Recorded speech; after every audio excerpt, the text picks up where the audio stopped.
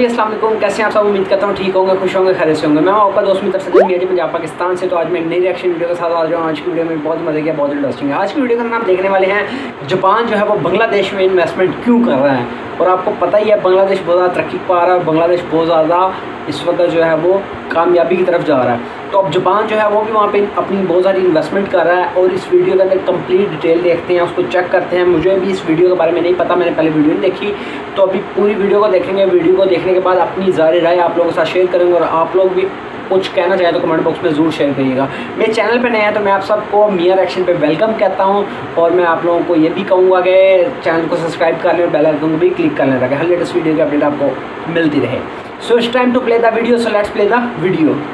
Japan and Bangladesh are two countries that have one of the strongest social and economic relations among other partnerships. This, however, has often been overlooked, and people think that there is little connection between the two. But Japan is a renowned economic ally to most Asian countries, but is more so in the nation of Bangladesh. From 1972, a year after its independence, to 2020, Japan has collectively provided financial support of about $24.71 billion US dollars, either as aid, loans, grants, technical assistance, and so on. At the same time, in 2020, Bangladesh became the largest recipient of Japan's Official Development Assistance, or ODA, an amount that is estimated to be $2.6 billion, which also makes Japan the single largest development partner at that year, and only behind an institution called World Bank by a small margin. Moreover, a report published by the Japanese International Cooperation Agency, or JICA, stated that the Land of the Rising Sun has assisted hundreds of major projects around the country of Bangladesh. These range from the transportation system, such as the Dhaka Mass Rapid Transit Development Plan and Bangladesh Subway Project, to energy-generating schemes such as the Matabari Power Plant and urban developments in helping advance digital Bangladesh, to even improving the overall private sector by direct investments. So why did Japan choose Bangladesh as its hottest economic partnership and investment destination? Before we move on, don't forget to leave us a like and subscribe for more videos. Just a year after the independence of Bangladesh, Japan established diplomatic relations between the two. By 1973, Japan extended various programs that would initially help the small economy by sending over volunteers. A year later, established an office for its cooperation agency, JICA, and sent its first ever ODA loan. Fast forward to the 1990s, Japan and Bangladesh have established a one-of-a-kind relationship that helped Bangladesh's economy grow. This is through rigorous investments, trades, and further infrastructure development assistance.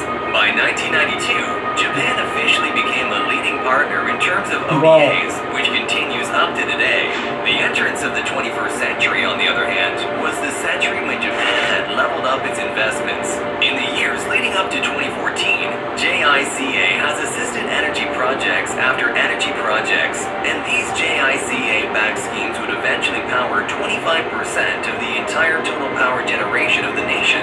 These are likewise seen in other sectors such as transportation, urban and rural developments, education, and health systems, and eventually placing assistance in the majority of the country's various sectors. And these are actually being thought of as real pure quality and kindness from the Japanese, as it aims to tackle the challenges of the land and increase the economy, as it is because back then that these are often thought of as pure commercial interests. Today, we can see the relentless approach of the Japanese people.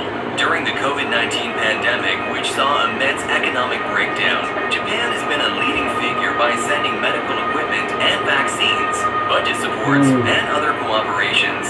Furthermore, the Japanese ambassador, Ito Naoki, stated that Japan is looking to invest a lot more into Bangladesh as soon as the pandemic ends. One example where these funds may go is the upcoming Narayangan Economic Zone, which will see Japanese factories flourishing within the establishment and be a central manufacturing hub for vehicles, electronics, and mobile phones. These have the potential to become an investment hotbed worth around $1 billion from Japan and see 100,000 jobs be created. And the future of both countries has a long way to go.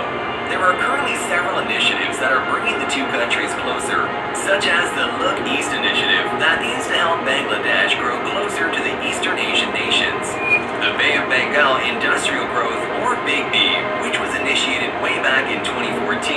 by then Prime Minister Shinzo Abe and Prime Minister Sheikh Hasina on accelerating the development of Dhaka, Chittagong, Cox's Bazar Belt through various programs, which aims to fully transform the country to become South Asia's industrial hub.